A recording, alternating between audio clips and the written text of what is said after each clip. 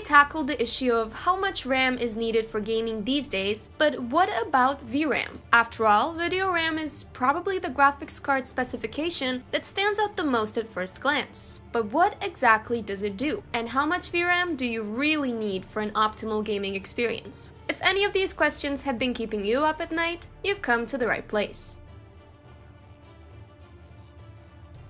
So let's start with the basics. What exactly is VRAM? This might come as a surprise, but video RAM is fundamentally not all that different from the system RAM. It stores relevant graphics data so that the GPU can access it whenever it needs to. The only differences are that VRAM is built directly into the graphics card and that it tends to be faster. Most modern GPUs use GDDR5, GDDR5X, or GDDR6, while some use HBM2.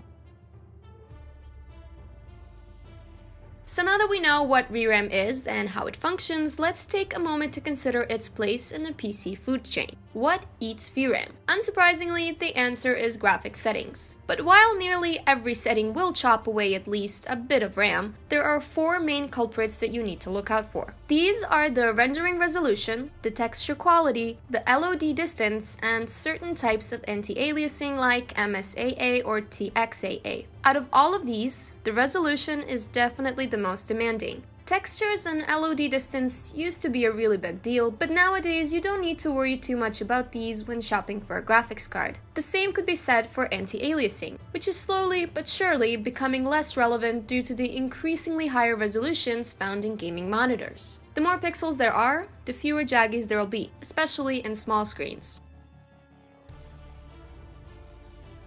Now we go back to the titular question. How much VRAM do you really need for gaming? Seeing as the rendering resolution is the most demanding graphics setting in regards to VRAM, we can use that to formulate a good rule of thumb for how much VRAM you need. For gaming in 720p, even 2 GB will suffice. But if you want to have an enjoyable 1080p experience, it would be best to aim for at least 4 GB. As for 1440p, 4 GB might do, but 6 or 8 GB would be optimal. And finally, if you're aiming for 4K, 8 GB of VRAM should be a bare minimum. Of course, this is all assuming that you want to run the latest AAA games with relatively high settings. Truth be told, even a 4 GB card would be able to manage 4K. But in that scenario, all the graphics sliders would be dragged so far to the left that there would be little point in gaming at such a high resolution.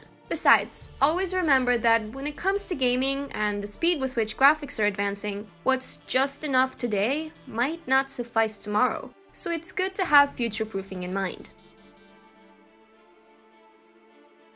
In conclusion, while everything we've said may have been a generalization, it should give you a good lay of the land for understanding VRAM. Do, however, note that while a 4 GB card should handle most modern games in high settings, we'd still recommend that you buy a graphics card with at least 6 GB of VRAM, if for no other reason than future-proofing. And there it is, a quick overview of VRAM. We hope that you find this video helpful. Don't forget to like and subscribe if you did, and also feel free to leave your thoughts down in the comment section. We'd love to hear what you think. And as always, see you next time on Gaming Scan.